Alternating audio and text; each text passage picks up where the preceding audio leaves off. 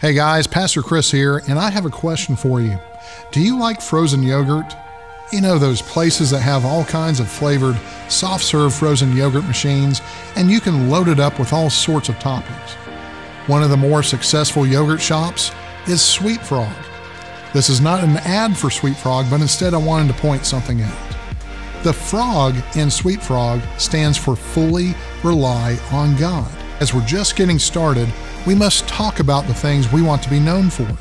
We call these our core values, and the very first of these is leaning forward. This means we're to be dependent on His presence in our lives and our worship experiences. We must lean on the Holy Spirit in every part of our life and in anything we put our hands to. Jesus said in John 14, verses 15 through 18, "If you love me, keep my commandments, and I will pray the Father, and He will give you another helper, that He may abide with you forever, the Spirit of truth, whom the world cannot receive, because it neither sees Him nor knows Him, but you know Him, for He dwells with you and will be in you.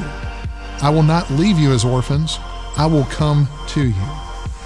Romans 8:26 says, "The Spirit also joins to help in our weakness." You know, we can only do so much on our own. But when we rely on God, there's nothing we can't accomplish. He enables us to do great things for Him, giving Him glory and changing the world around us.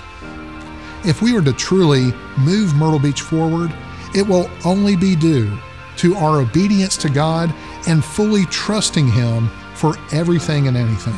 We will not only live this out corporately as a church, but we must also seek Him personally. What is the church but a body of believers? And when that individual part is growing, the body becomes stronger and healthier as a result. If you're struggling or maybe not seeing the success you want out of life, are you leaning forward?